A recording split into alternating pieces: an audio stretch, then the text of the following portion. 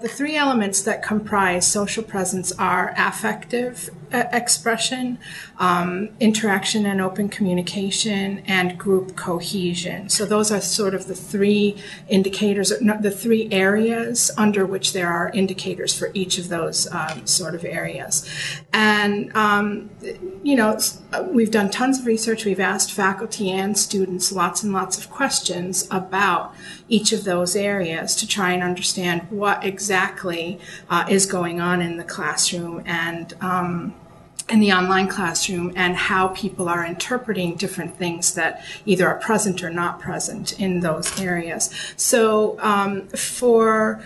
in the area of affective expression, one of the things is building a sense of class community, and getting one of the ways that you can do that is to help people to get to know each other, get to know their classmates. And so you want to promote a sense of belonging. You want to establish trust and really have people know and understand that the instructor is there and is a live person and is a real person, multidimensional, not just an online computer screen or a robot or something, but to really begin to build trust both with the instructor and with the others in the class, establish a sense of class community, as I said, that people are actually real.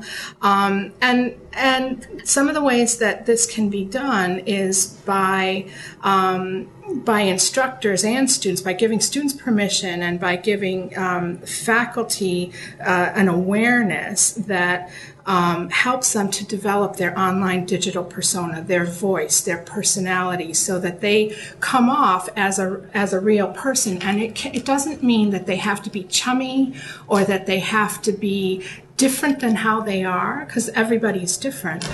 But it does mean that they have to put some energy into understanding that there is a barrier or a wall between them and their students, that they have to make some effort in order to reach through. So that computer screen is, this wall, and there's an instructor on one side and students on the other, and they're not there at the same time. And so there has to be energy in terms of the design of the course and how the course is facilitated in order to bridge that gap, essentially. And so you can do that with humor, you can do that with self-disclosure, and you can do that by expressing emotion in some ways. I can tell you sort of examples of how I do it in my own class and how I would recommend that faculty do it in their classes.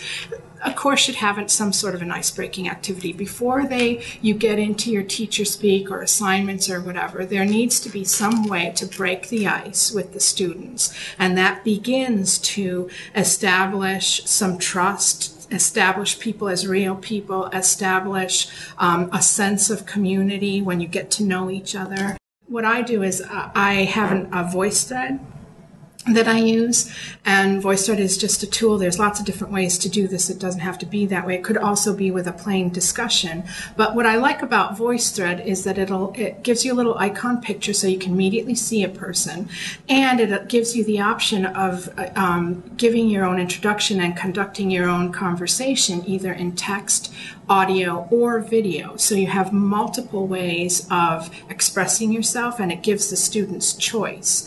And also the multimedia aspect of it is more engaging.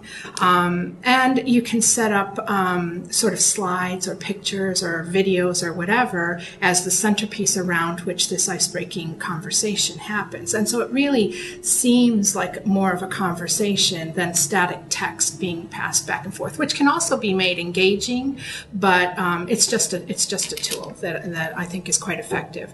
What I do is I actually interviewed my daughter, who I think was 7 at the time. I asked her questions about me. So, like, what's my favorite color? What do I like to do? What do I do for my job? A bunch of questions. I had written them out beforehand. And I asked her those questions. And so I interviewed her about me. And then I posted that as my introductory video in my voice thread. And this is accessible. I can give you the link if you want to see it. It's public, so anyone can see it. And I find that it's extremely effective at communicating that I'm a multidimensional person. I'm not just what I do. I'm also a mom, and I also like chocolate, and, I have, it shows a little bit of the relationship that I have with my daughter. It's in my living room, so it shows my house and my dog, and my husband walks by in his slippers, you know what I mean? And so, it's a very cool, informal way to, give the sense of who I am through my daughter's eyes. Have the students create profiles, and most course management systems or social networks give you the ability to create a profile, and that's another way you can establish individuality, personality, attach a face to a name. Like I said, use discussions for a plain vanilla type of introduction. And what I would recommend in an introduction, I actually do a combination, like I do a discussion introduction and I do the voice thread. I ask students to, tell me a little bit about what they're expecting in the course, a little bit about themselves, a little bit about what they're expecting, a little bit what they already know, because some of them have been online students before, some of them may have taught before, or had other online experiences, and what they learned from those experiences, and then what they're expecting in the class. And so we get a little bit of the social stuff, and then we get a little preliminary stuff about expectations for the course. You have to facilitate a way for people to form distinct impressions of each other and of the instructor. And so you can do that in terms of the voice that you use when you communicate with your students. And so if you speak in kind of scholarese using third person, you're distancing yourself from the student in addition to there already being a physical distance and that fourth wall with the computer screen distance. So if you address an individual student, it is an easier way to demonstrate connection than if you talk to the entire class. Because really, on the other side of the screen, at any one point is an individual, not an entire class of people. So instead of saying you students should do X, Y, and Z, it should be you, the student, using individual names would be good too.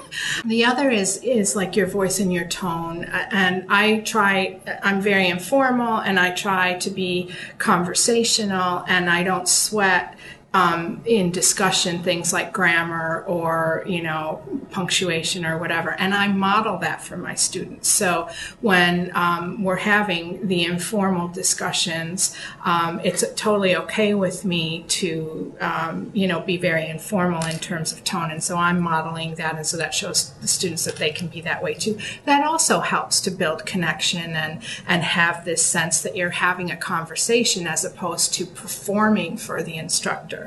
The other thing that I would recommend in terms of affective instruction is having a place in the course that allows the students to informally talk about stuff that's not related to the course. So having some kind of a dedicated bulletin board space, so you can call it whatever you want, coffee shop or coffee break or whatever, but just a space where it's clear to the students that they can go there to socially interact with their classmates, just like they would before a face-to-face class, or in the halls, or in the cafeteria or whatever. They should have a space where they could go and ask kind of interact socially with their classmates.